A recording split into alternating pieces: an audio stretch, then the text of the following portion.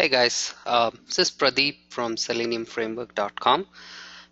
This video we will explore BrowserStack, the similar cloud infrastructure service provider, very similar to Sauce Labs, and take a look how it helps us do cross-browser testing both manually and automated fashion.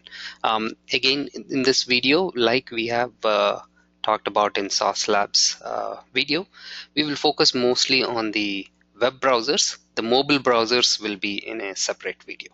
Okay, that said, so if we hit browserstack.com, we are on the landing page here. The features and what all under the world BrowserStack can offer us is all there. You can go ahead and read. It supports real browsers, official mobile emulators. So I feel that BrowserStack and Sauce Labs on a large scale almost provide similar features. Of course, if you go into the details, there are some subtleties involved in how they differentiate each other in providing a product differentiation. For example, I've seen that Sauce Labs provides the videos, and it is pretty easy to locate as soon as we execute it. On the other hand, I didn't find the same on the BrowserStack. On a similar note, interacting with the cloud machine with the BrowserStack, the usability felt much more smoother and nicer with BrowserStack. Not that it's not a great experience with Sauce Labs. It is, both are equally good. They're workable and both work fine. But compared to Sauce Labs, interacting with the machine on BrowserStack seemed much more slick and smooth. Let's take a look at it. So let me log in with my credentials into BrowserStack. Just went ahead and created a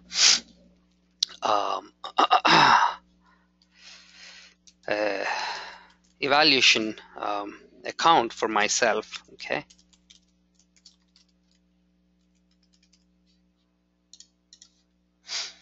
Okay, so this is the dashboard as soon as we log in, right?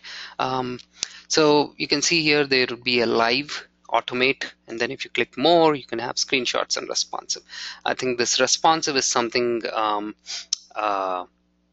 which is clearly a differentiator, at least from a dashboard perspective, between Sauce Labs and BrowserStack. I think Sauce Labs also will let you do that. It's just that they did not highlight this feature on the dashboard. But that's it. So on the left side, what you see here is the platform. Click the platform and you can select any of these platforms here, desktop and mobile and tablet emulators, right? And then once you select, for example, I've selected Windows 7, and then I can go ahead and click the browser drop down, and then I can select the browser, whatever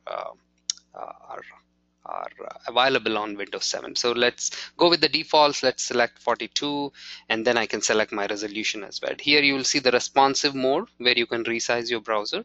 But for now, I'm just leaving it with the defaults, right? You can see you have here start testing button, which is the same as the start testing here.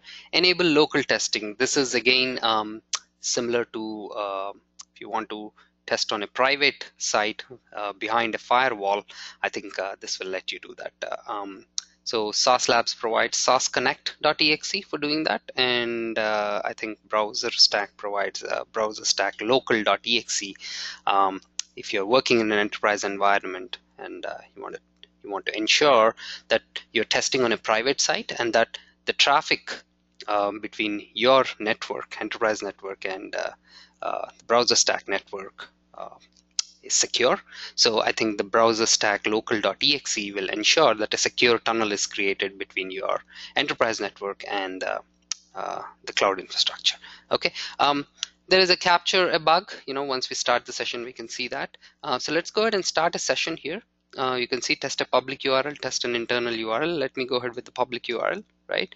So if you click start testing, you can see that it's being provisioned right now. A fresh instance is being launched, and you can see that it has launched in the responsive mode 1366 by 768, which we had. So here, if you click this button, the settings would open up, right? You can capture a bug. Let's say I capture a bug. At this point, it takes the screenshot of the current window, right? And it opens this new nice editor here. We can annotate any of these, and we can save it. If I click save, it would get saved, but for now I'm just going to hit cancel because I already saved one. At the left bottom corner, you can see that this image is saved, and this is a hyperlink. You can just share this link with anyone who would like to do it, who would like to take a look at the bug screenshot. The stop button, you can see the red rectangular one here.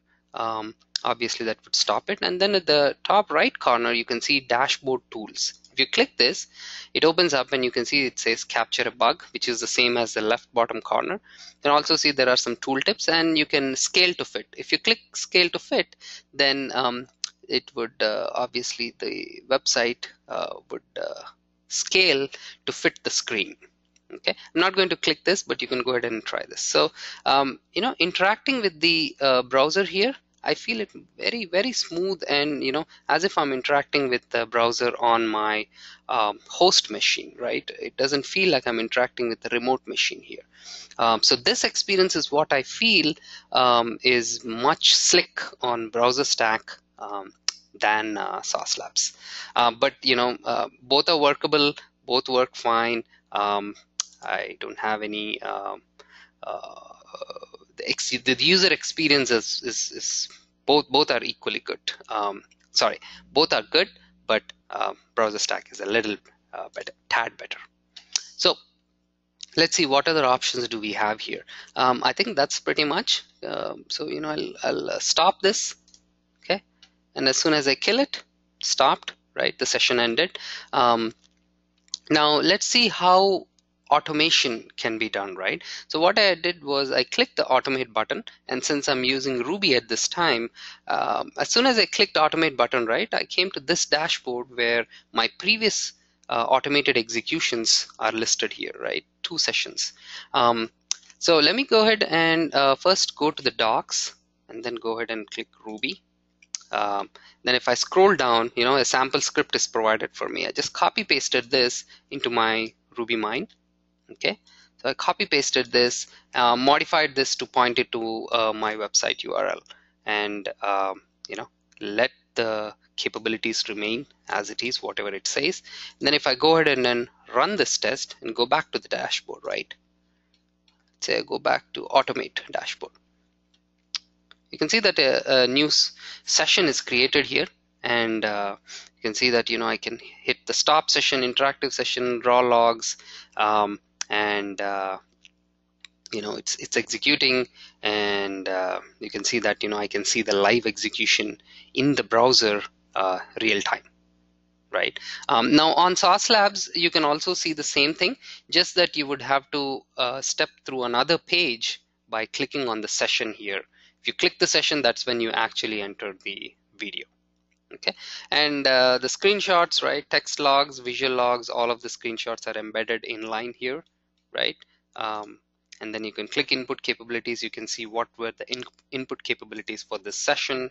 You can see the browser capabilities, and so on and so forth. So you can also see the raw logs if you want here, right? And let's see what else. That's pretty much. What I didn't find here, what I found on Sauce Labs was downloading the video. So I didn't. Maybe it's a paid version, but Sauce Labs provides it out of the box, even for an evaluation, for able to download a video and save it, which I didn't find on BrowserStack intuitively. Okay, so this is a very fundamental session on how to use BrowserStack and how we achieved cross-browser testing, both in a manual way and in an automated fashion using a WebDriver protocol.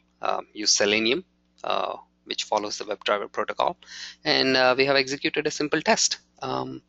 So that's pretty much for this. We will have more details on the website for mobile stuff. Right. Thanks for watching this video.